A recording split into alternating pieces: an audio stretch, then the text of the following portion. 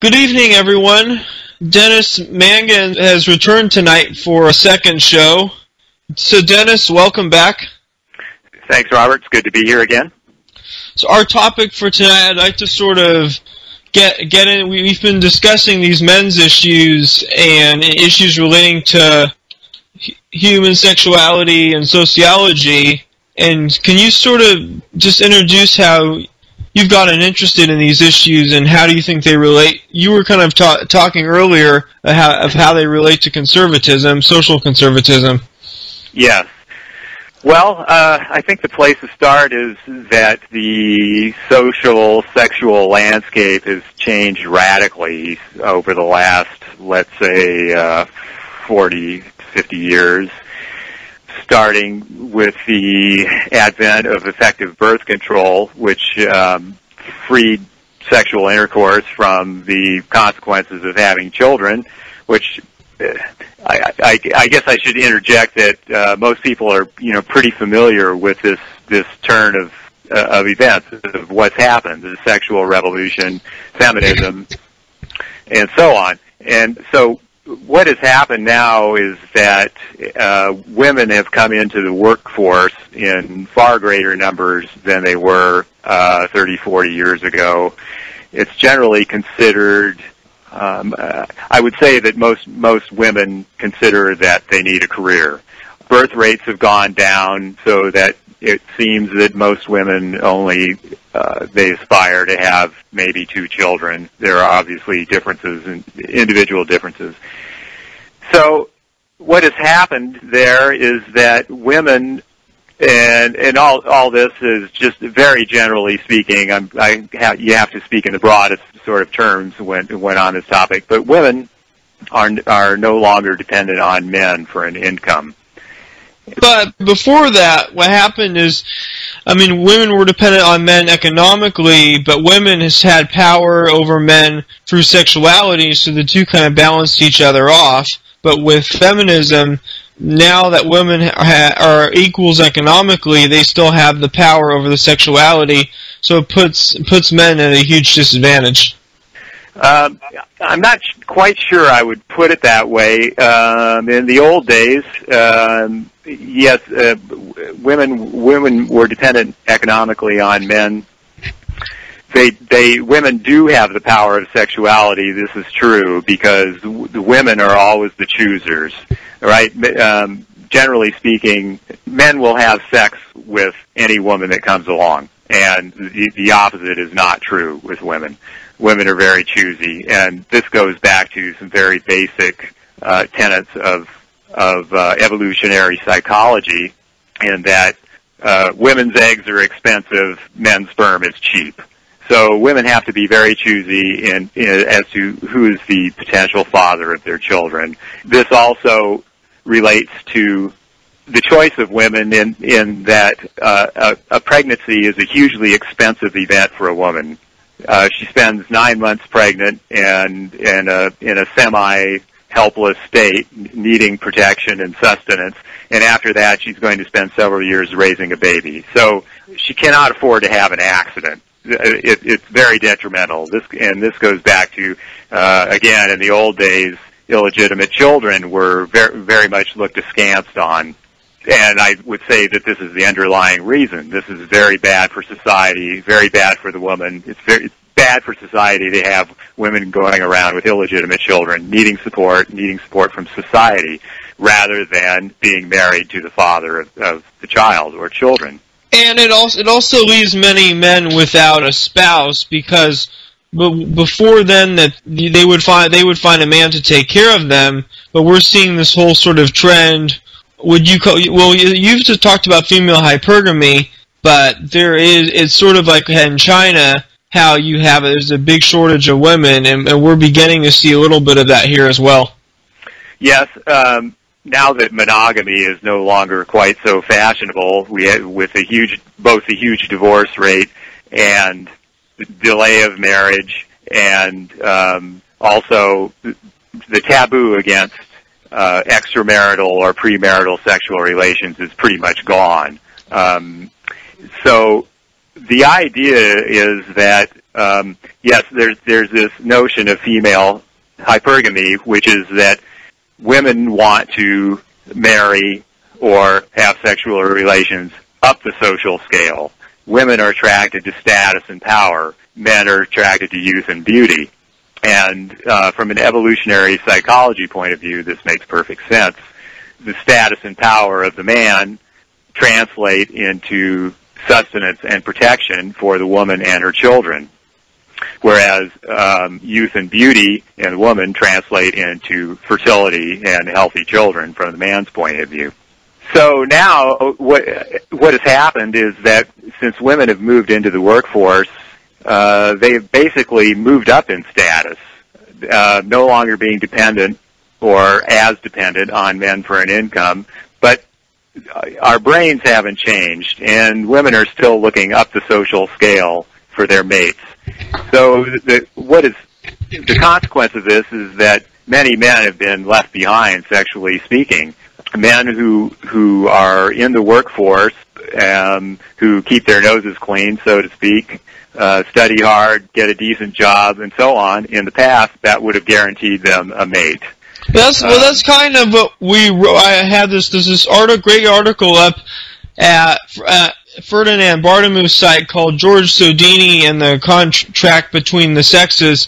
And if you don't know who George Sodini is, he was this guy who, I think he went like 20-something years without having any kind of relationship, and he just went postal and he shot up a bunch of women in a gym. But what it said, like there used to be this contract between the sexes where if a man behaved decently and worked hard, that automatically entitled him to a wife, and that's not really the case anymore. But the problem is that idea, even though the idea is long dead, men are still being sold that idea so that they'll stay productive rather than just dropping out of society, kind of like what's happening with the black community. Like I hear a lot of black conservatives talk about the biggest problem in their community is illegitimacy and the children growing up without dads, and that's true. But what they rarely bring up is if the women there are being taken care of by the government,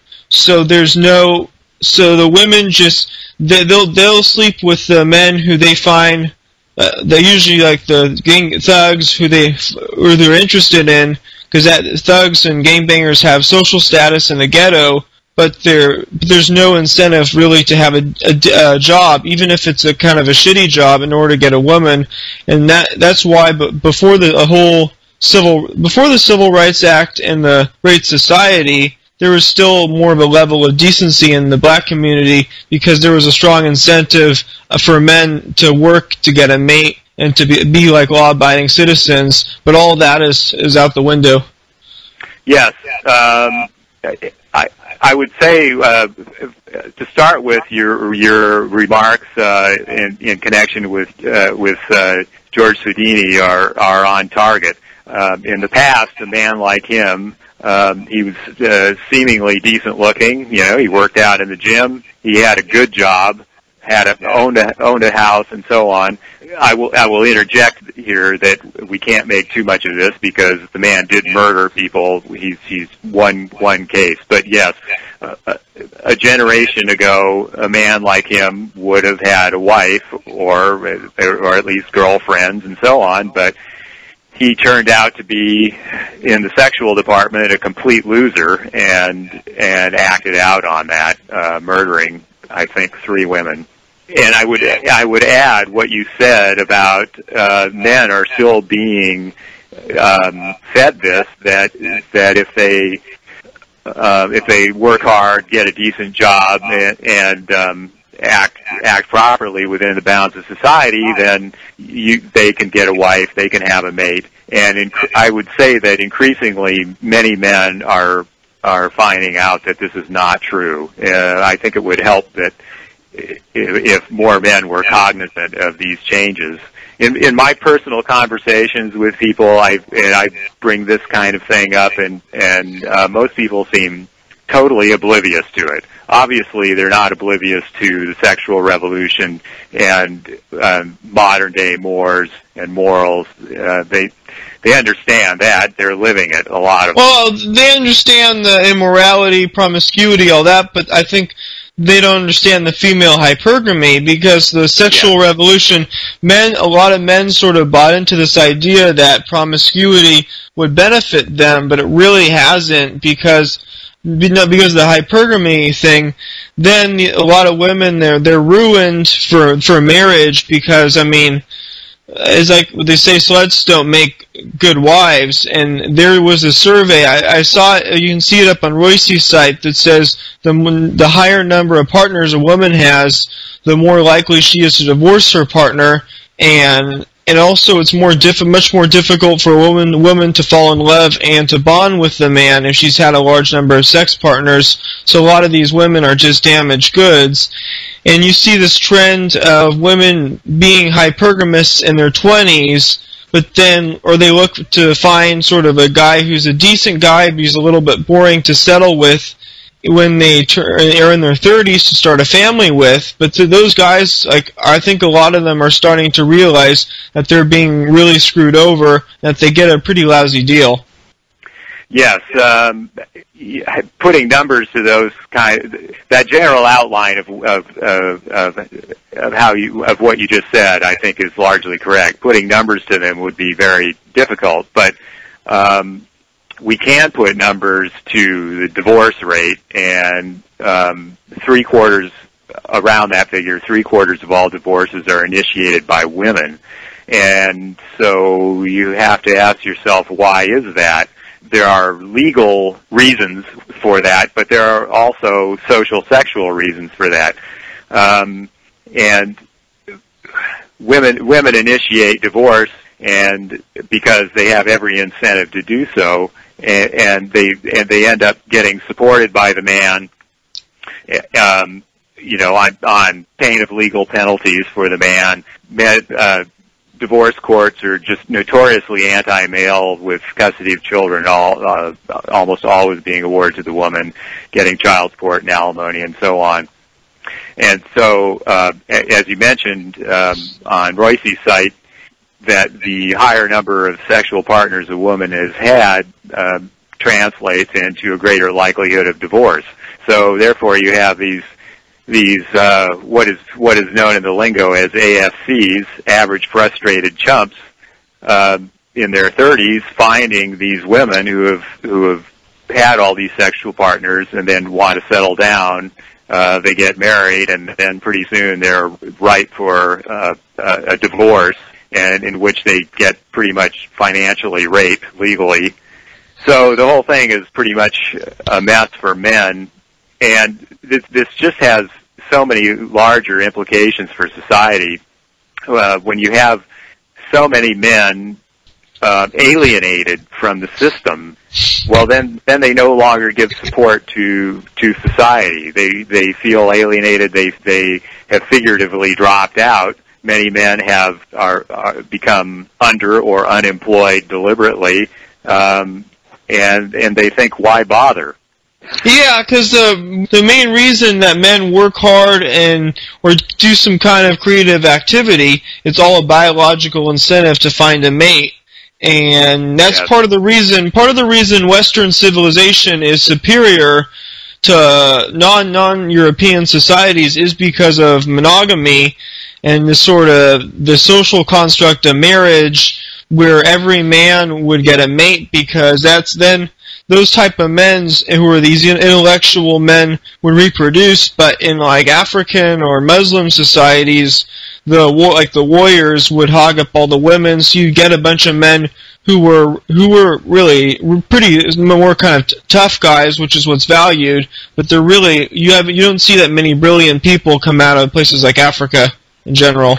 Yes, I would agree that monogamy has been extremely important for Western civilization, and we are moving away from monogamy now. This is going to have very important effects on our society. As I mentioned earlier, many conservatives seem to be missing in action on this issue. I've had back and forth on the internet with several conservatives about this.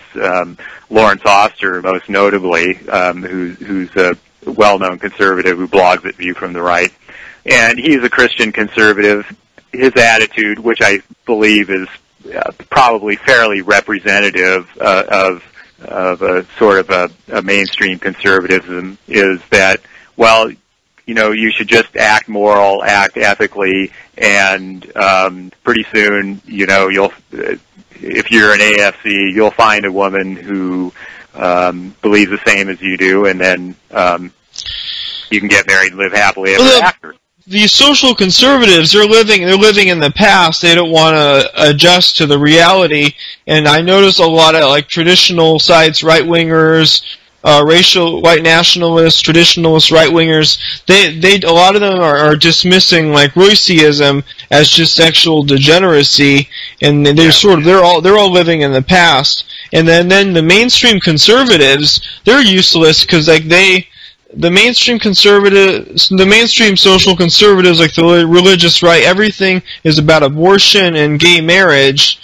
And I mean, gay marriage it's kind of a symbolic thing, but it really doesn't. I don't see it as affecting marriage. And they actually, in a lot of ways, they're allies to feminism, because I brought this up on this first interview on the topic I did with Lindsay.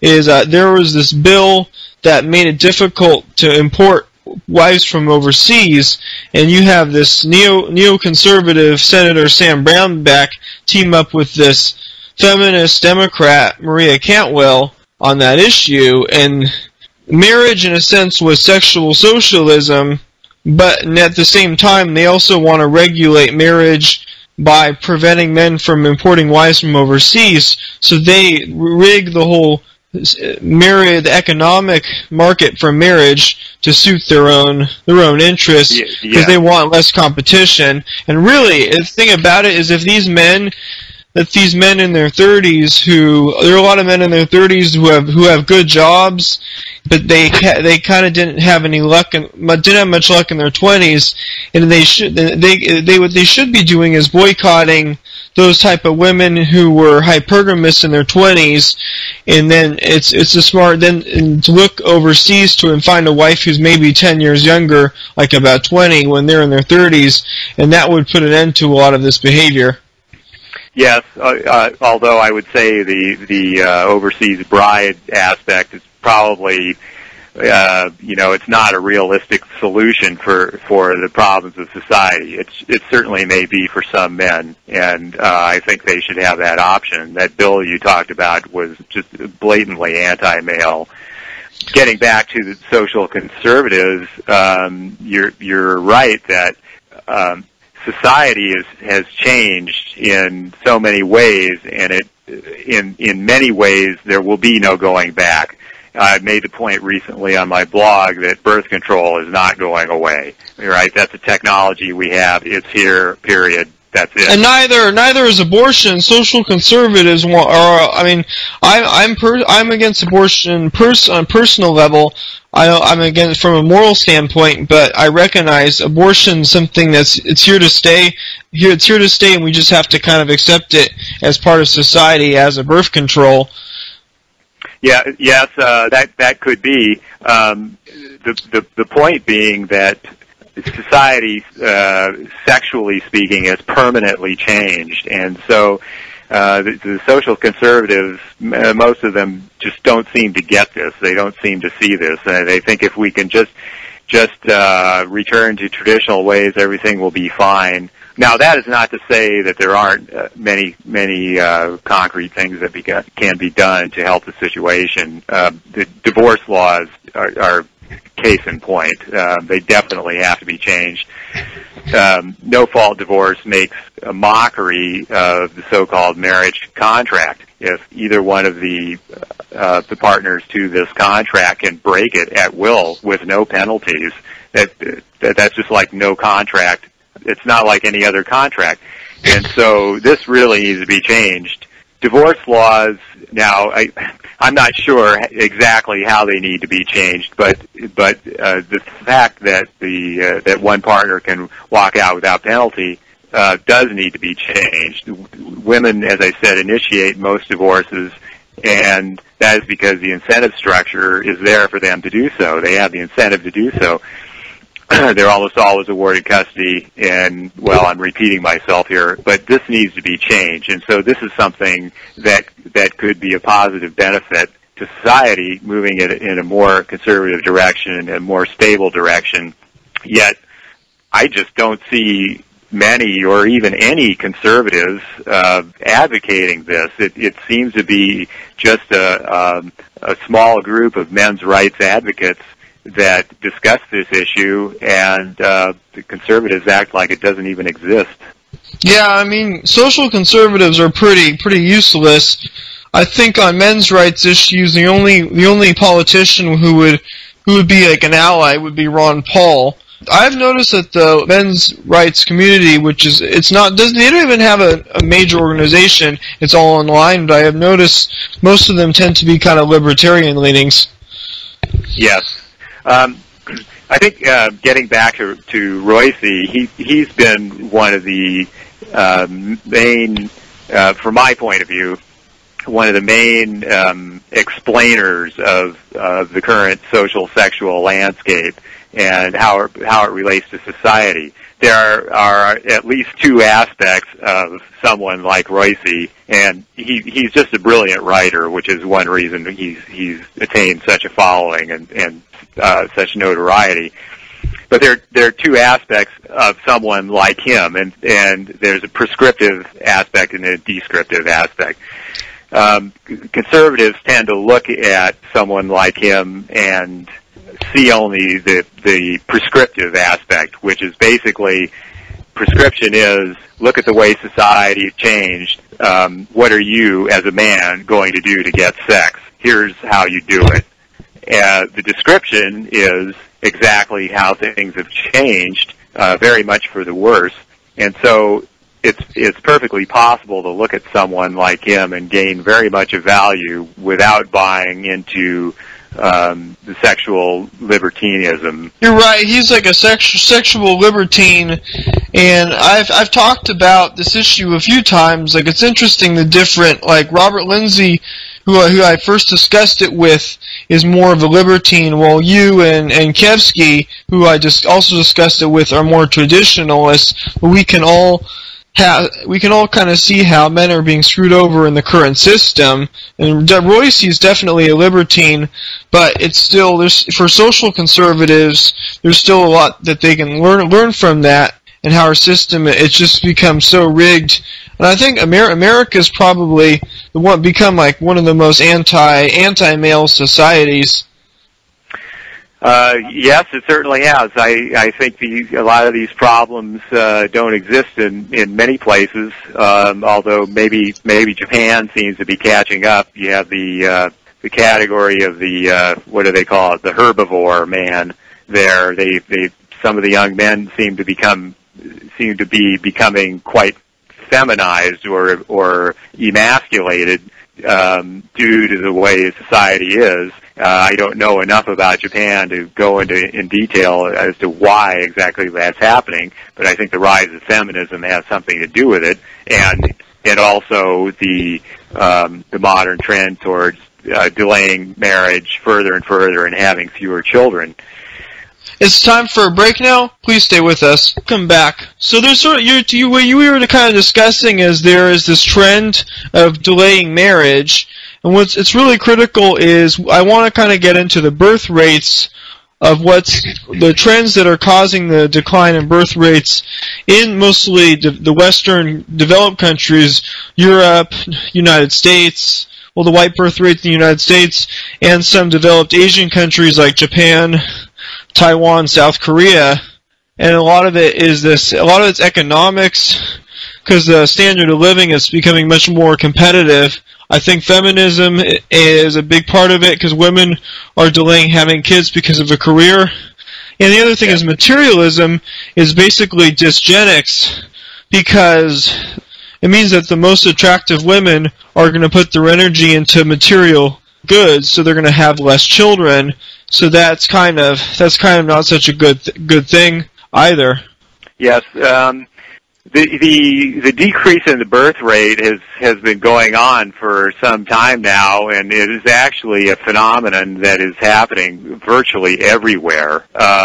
Even in a place like, say, Iran, you've got below replacement rate birth rates, and it's been said that in China, for instance, their one-child policy is going to be changed into have one child, please, because the birth rate is dropping there too. So I think an important factor here is opportunity cost. When you have so many women in the workforce making decent money, the cost of having a baby is huge, the cost and lost opportunity. And I think that is a lot of what's going on, although if you look at a place like, say, Iran or North Africa even, where what's interesting about Iran, most people, when they think of Iran, they think about how horribly women are treated there, but in Iran, women are more likely to have a college degree. That's another thing with economic equality for women, is women we usually prefer a man to make more money than they do. So what feminism does is it pushes for women to have economic equality and make the same income, and not just and there's not just equal rights to make the income, but it mandates like affirmative action for them. But the problem with that is women still want men who make more than them. So those men who don't make as much are totally screwed.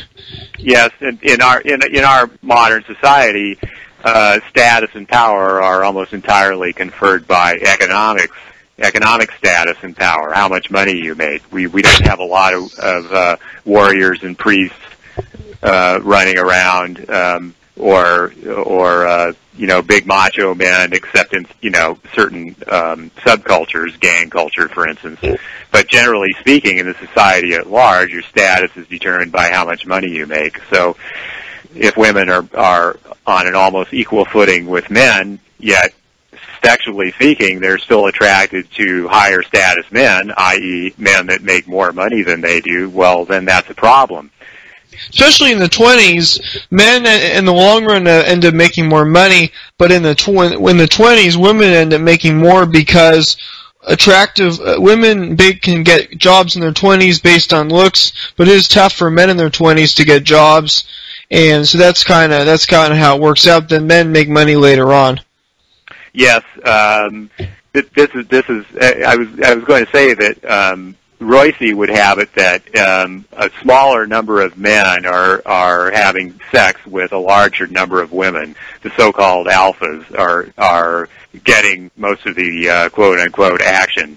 And then relating to what you just said, this is something else that Royce notes, is that there is a sexual marketplace value, and in this age of easy divorce, where one partner, usually the woman, can walk out on a moment's notice, marriage, for most people, isn't really any guarantee of being out of the sexual marketplace.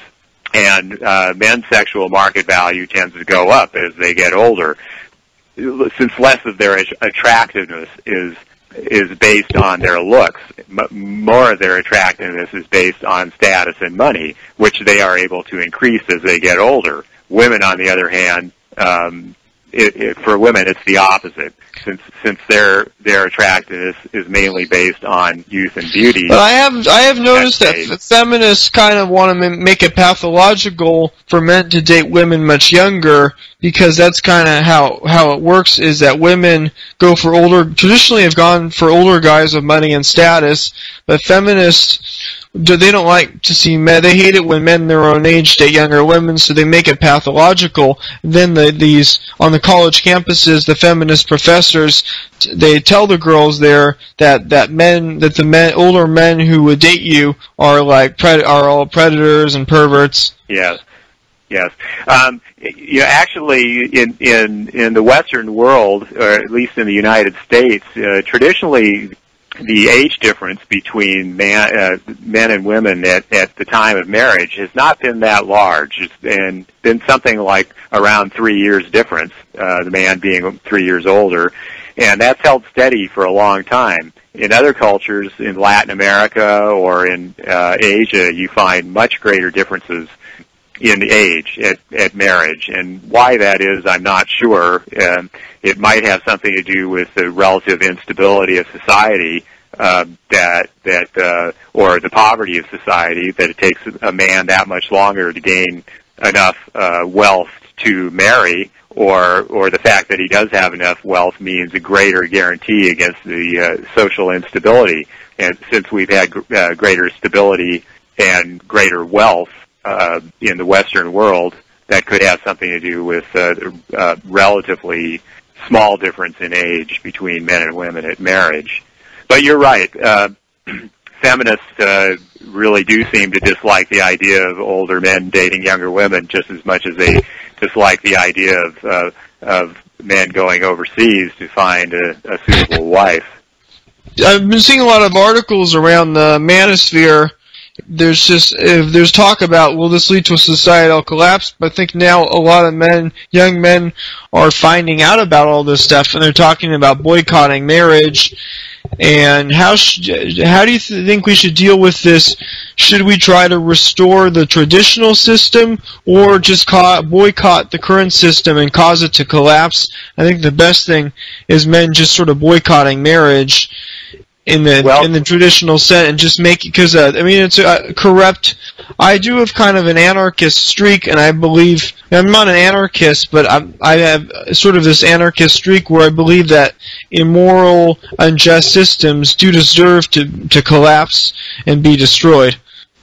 I wouldn't necessarily disagree with that. The problem there is that this could have huge consequences for society if young men figure out where they stand today, what is going on exactly, and they start to understand that getting married could end up in basically nearly lifelong slavery in the case of divorce at the hands of an anti-male divorce court, then they will boycott it. So what is that going to do to society? Is the birth rate going to drop to next to nothing?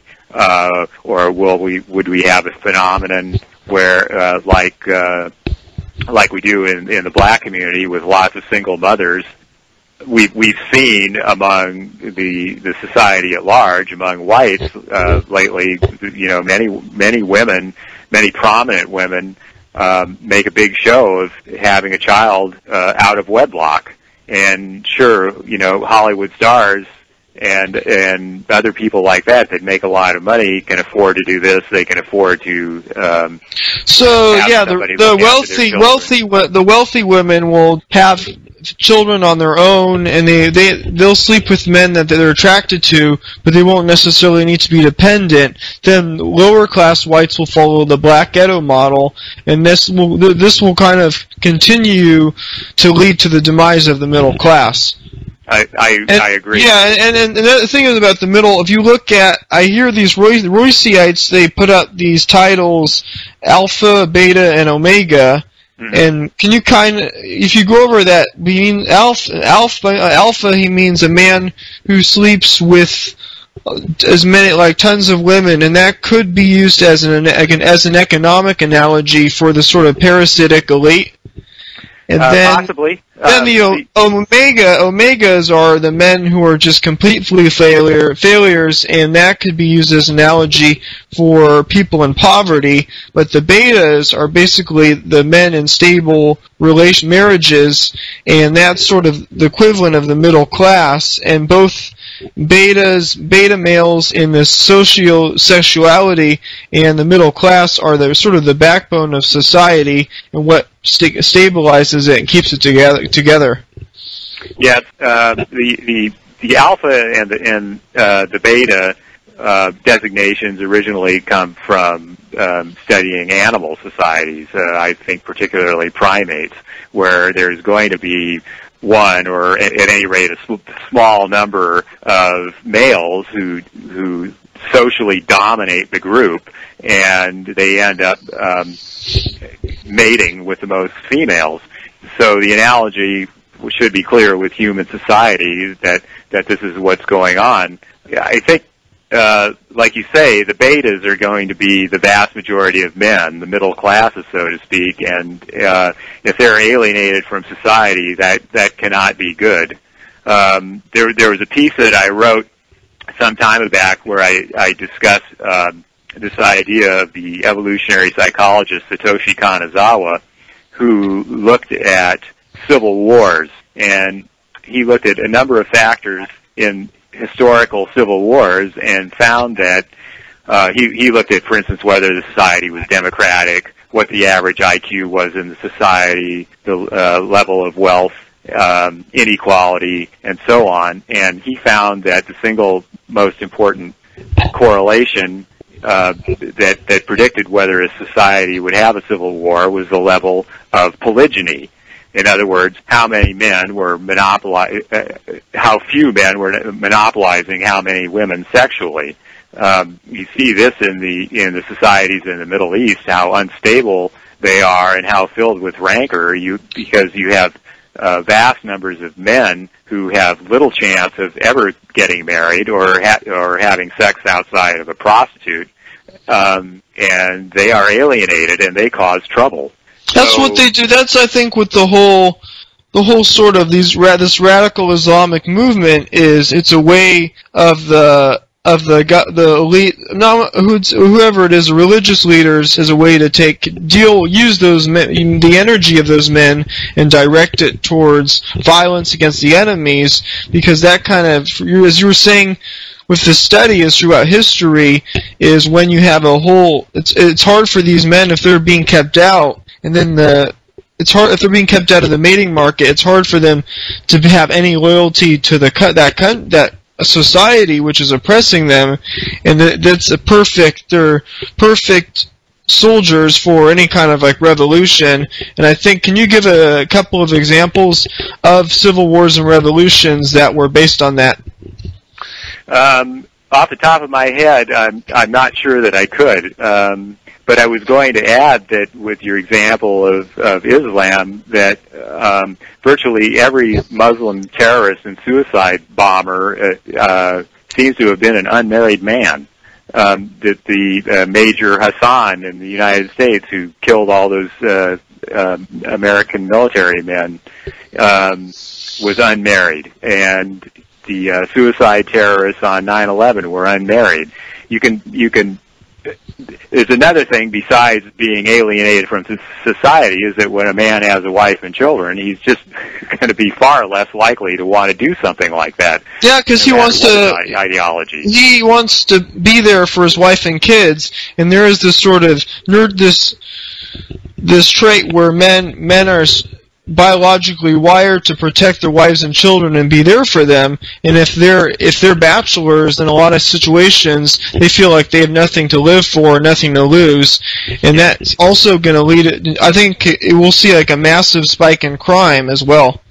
Yes, as Kanazawa says, these men who have no prospect of marriage are already reproductively dead. They have little chance of leaving offspring, and so there's less that you can threaten them with, and there's less that they care about. They're more willing to face death, and you can bet that these men who are ordering these Muslim terrorists off on their suicide missions they have no intention of going themselves. And I mean, if you look at Bin Laden actually, throughout his life, he's had like tons of wives, polygamous. So that's kind of ironic. He's kind of part of the problem, where he's hogging up more than his fair share of women, but then taking advantage of these men who are sexually frustrated and telling them that if they commit like a suicide attack, that they'll get like the 72 virgins or whatever. Yes, it's one way of dealing with the surplus of males in society, is to send them off to war. And that's probably what China has a huge surplus of males. They'll probably do that or encourage them to go overseas. But our society, no one's really addressed. We're nowhere near the level of as those societies, but I think no one's really addressed solutions. And most people, I think the majority of people are oblivious to most of these problems outside of the men's rights community. Yes, I agree. And there's this. There's a sort of a ridiculous amount of optimism, in my opinion, among conservatives, among Americans generally. There's this optimism that says it can't happen here, that America has always been relatively wealthy and great, and society has always been stable, and so, hey, nothing to worry about here. And I believe that's very wrong. We need to be looking at solutions for this, or else we'll be looking at horrible social problems. Well, we already are, but it could very well get worse. But I mean, we're not going to see any solutions through the government. I think the first solution is education. The first solution is to educate men about these issues, and for men to start as I said this earlier, to boycott those type of women who practice hypergamy in their 20s, but then looking to settle in their 30s. And I think that's the best thing. Even if it means being bachelors, it's still a better solution. And there's always the option of going overseas. I kind of discussed this with Kevsky in our last show, but the mail order bride thing is kind of a scam. But what Kevsky suggested is just learn a foreign language and actually move to one of those countries for like at least a year. Yes, the thing is, just the masses of men in this country are just never going to do that. Most of them are not capable of that. Sure, you're maybe your college-educated man who's got some initiative and some smarts can do that, but most men either can't or won't do that. Another issue I was going to bring up about attempting to heal this problem is the decline of religion. Not so very long ago, marriage was looked at as a sacred bond, as people are married in church, and this is something that you don't do lightly. And having children was looked at in a religious way too. But that's gone, and whether it can come back, I don't know. I'm pretty doubtful. But this is a major prop of incentive that's been knocked out from under marriage. Now it's just looked at as a civil thing. So there are many ways in which we can't go back, and we do have to look for solutions. But some of these problems are going to be intractable, in my opinion. Yeah, you're probably right. I think what's going to happen is we're going to have to hit. It's like any other situation. It's like with demographics, the economy. We're going to have to hit rock bottom and see a collapse. And then I think in the future, as religious people are having the most kids, so I think in the long run our society may revert back to traditionalism, just purely because if you look at these groups like the Mormons and the Amish and even evangelicals, they're having tons of kids, and also the Latino Catholics who are more socially conservative, and we'll be probably in the long run be a more socially conservative country. But in the short term, I mean, social conservatives are pretty useless. When it comes to change, the only thing that they really can do to change it is through the birth rate.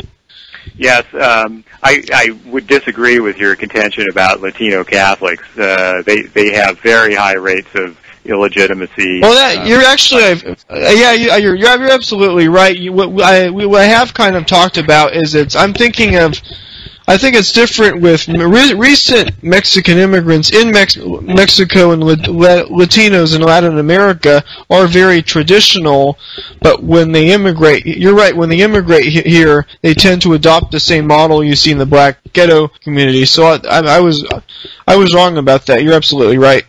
Yeah. And as far as more people like Mormons or Amish, yes, certainly religiosity has a heritable component. Children of religious parents tend to be religious themselves, even leaving aside the upbringing they get. So, but the thing is, Mormons and Amish and people like them are right now such a small percentage of society that it would seemingly take quite a few generations for them to reach critical mass to have go back to a more sexually stable society. But then you get into other things like Mormons are family oriented and so on, but not necessarily socially conservative as such. A number of them seem to be big fans of mass immigration, for instance. Yeah, that's true. It seems to be true with all religious groups support mass immigration. I mean, organized Jewry, the Catholic Church, evangelicals, Mormons, just all of the Muslims. It just seems that every single religious organization is for open borders. Yes, it seems that way. Very few against it. I understand that many of the actual members of these groups, whether we're talking about Jews, Mormons, evangelicals, and so on, they tend to be much more socially conservative than their leaders. But the leaders are the ones that we hear from, like this Cardinal Mahaffey in Los Angeles, who's just basically a leftist joke as far as I'm concerned. He wants to bring everybody in Latin America here. But I don't know that the vast majority of Catholics are, quite so left-wing as he is. Well, Dennis, we're out of time. I want to thank you for being on again. Yeah, thanks, Robert. Thanks for having me. It's been a pleasure. That's all we have for tonight. Take care, and we'll be back with you next week.